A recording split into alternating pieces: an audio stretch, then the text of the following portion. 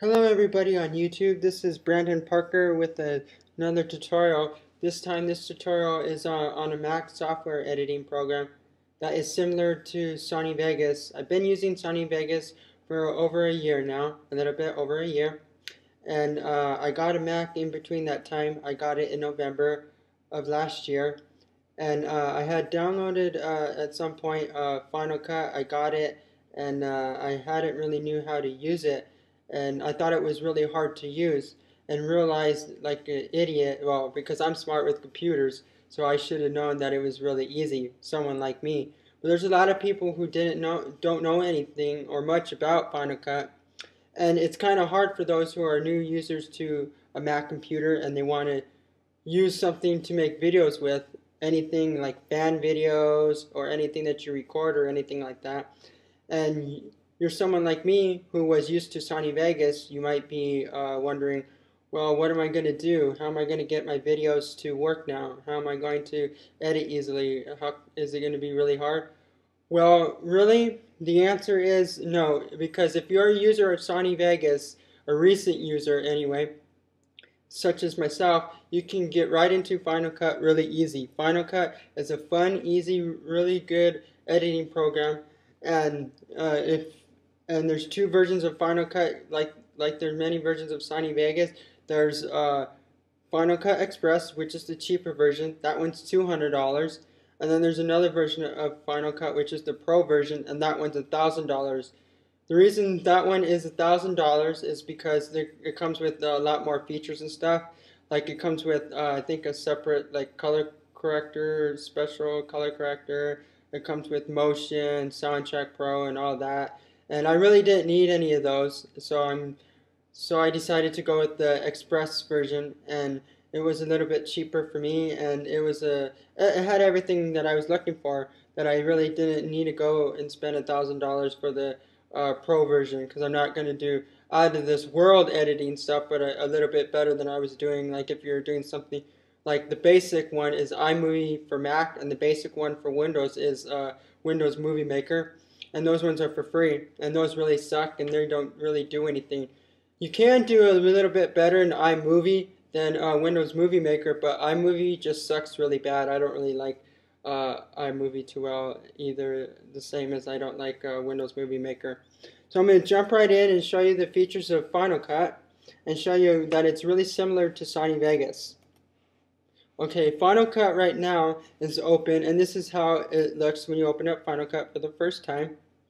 Right here, this is your timeline. They call it a sequence. Like many sequences, you have like different projects and stuff. You can do a new sequence, make independent, like clips independent or whatever in your sequence. You go to you can go to import clips into your project. Import, and you go to Files, okay, and then you go right into wherever your video files are, whatever you want to use. I'm going to go to my book because that's where the clip I'm going to use for this tutorial is, because I can show you a lot of people want to do fan videos, and they started like if they had Sony Vegas, and I'll show you how to do this, because once you know how to do the fan video stuff, and I'm going to show you how come I can get AVI files to work in here. There's a reason why I can get AVI files to work in here. You have to go to this, go on Google, search for something that says, you type in whatever in Google saying that AVI codec for Mac, and there's a div codec.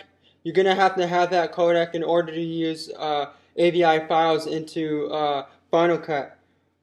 But there's going to be a problem. If you're doing anything with AVI files in Final Cut, you're going to have some issues with Final Cut a little bit with the div, because it's going to have this watermark at the bottom right.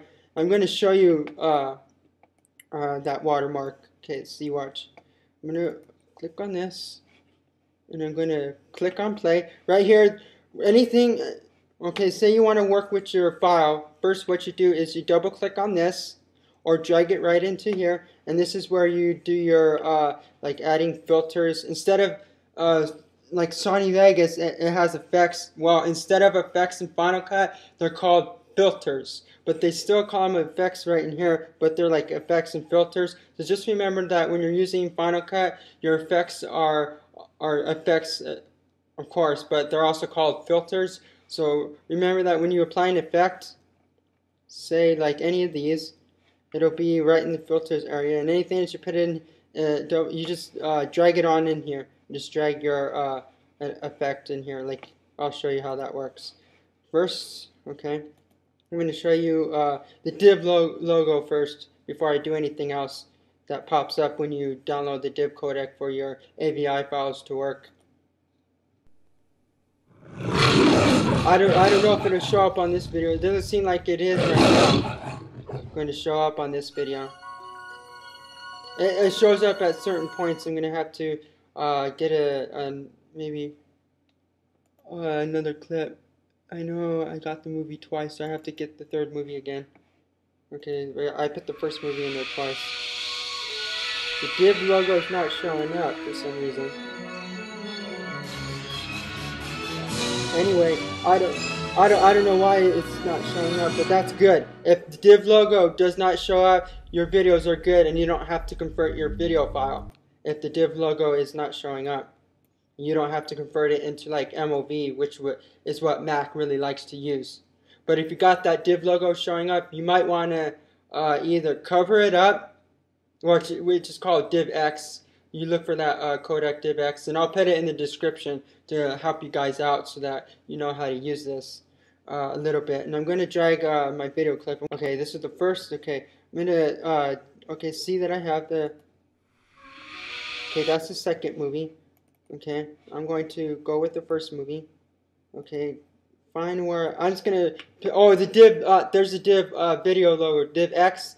That's the codec that allows you to do AVI files. You're gonna have to either, if you're like doing a fan video or whatever, you're gonna have to either cover that up with your username, that you put your username watermark and try to cover it up, which I'm gonna show you that right now, because this happens. Or the other option to get rid of that div logo, you're going to have to convert it into another format, and this is what you do to convert it. You open up this little program. I'll put it in the description so it can help you out, and you drag your whatever you're working with, AVI, whatever file that's not friendly for Mac, you just drag that right in there into this program. Or if you have QuickTime, the QuickTime Pro, if you have that version, you could also export with that. And if you know how to do that, you just go right in here to go to File, Export up there in your QuickTime, same as right in here. And there's different options and stuff to do that. And I would show you how to do that, but I'll do that in another video. I'm going to probably make this video into parts. So right now I'm going to go right back into this clip right here and show you that how you can get block that watermark, because sometimes you just don't want to convert your video file, because it takes some time, especially if you're doing like movies. Like if you're doing a fan video to like movies or TV shows, it could take like a long time to export them, and if you have like a TV show, it'll take even longer, and you just have too many files on your computer and it'll take too much room. So this is what I would do if I don't feel like converting them. Probably what I do if I would convert them is if I just doing a video to like one movie, fan video to just one movie. So I'm going to go to import right now to get I created this my logo for my other account, my watermark. I'm going to go to my book, and I'm going to go to where I have it is in pictures, this folder, my watermark. I created this. I created it in Photoshop to make a lot easier, because so that you don't have to type in your like special text watermark at the bottom. I'll show you how to do that too. There it is. There's my watermark I created. Okay, this is my magic slider watermark on my other account. Okay, and this is what you do is, okay, now that you got what you need to get you started, and you don't feel like getting rid of the DivX codec logo, the video logo, and you don't feel like converting because sometimes it takes a while, like I said before earlier on, what you're going to do is you're going to select where you want your clip, and I'd say or whatever you want to work with first, this is the beginning point, and it ends. It'll end all the way at the end if you want to grab that, but you're going to pick the other one right in here, that one, these two. This one's for the endpoint, mark in, and this one's for the mark out, and you're going to, after you do that, it'll grab that exact thing, and you drag it right in here. See right there? Okay. And two, just like in Sony Vegas, I'm going to show you these features. Right now I'm going to have to stop the video and go to my part 2 of this video. So this is the end of part 1, and that's it for now in this part.